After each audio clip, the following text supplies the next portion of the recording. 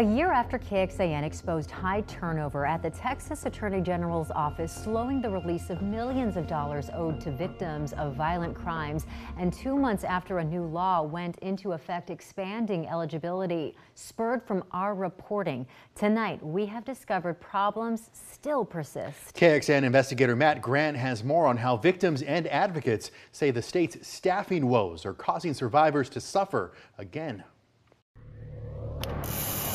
These days, Stephen Heller is riding high. Lucky, he says, to be alive. So this is your first time being back in this spot? Yeah, it's my first time back.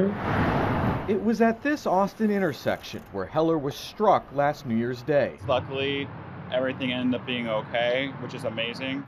According to the police report, the driver was a convicted felon fleeing in a stolen car. I remember feeling the car going up into the air, seeing my bike flying away from me the other direction that I was going, and then just hitting the ground very hard. Heller suffered minor injuries, but was hit with around $3,000 in hospital bills. Texas's Crime Victims Compensation Fund agreed to pay for certain crime-related costs. That was the first time I ever heard of that specific fund, and I thought that was a really cool feature of our state. The fund, operated by the Attorney General's office, collects money in part from convicted criminals to help survivors of violent crimes. The program has awarded more than $70 million in previous years. Heller applied in March and was approved in June. But nearly 6 months later, and almost a year after his accident, he's yet to receive any money. It's getting to where my bills are final past due at this point. I've been having to make little payments myself on them just to avoid going to collections.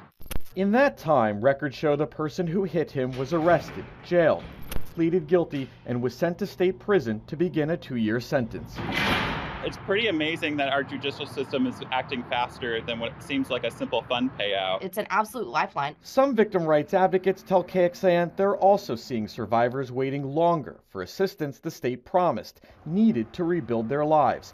Donna Bloom is director of legal services for a domestic violence and rape crisis center near Dallas. It's been really difficult. It has slowed tremendously over the last several years. And we are contending with wait times of up to 4, 5, 6 months in order to get eligibility decisions for our clients. Internal data we obtained reveals in July 2021, victims were waiting an average greater than 100 days for their first payment. That average had nearly doubled by this past July, a month after Heller was approved. When I called my case manager, every time it went to voicemail, and every time I left a voice message, I never got a call back.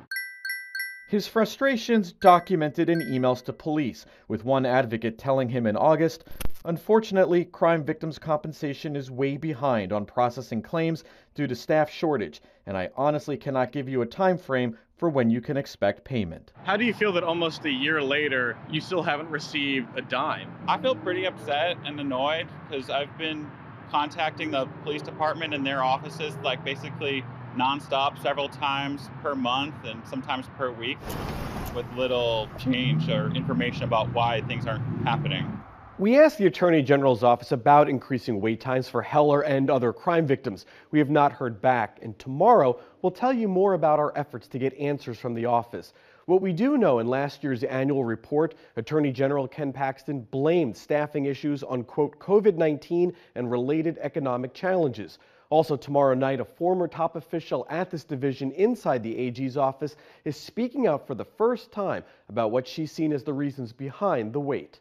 Matt Grant, KXAN Investigates. And our thanks to Matt for that. In September, a new law went into effect expanding eligibility to household members of victims, increasing the amount of relocation compensation, and lifting the cap on lost wages and bereavement leave for family members of murder victims. Now, at the time, the agency told us it was nearly fully staffed, thanks in part to across-the-board pay raises for all state employees.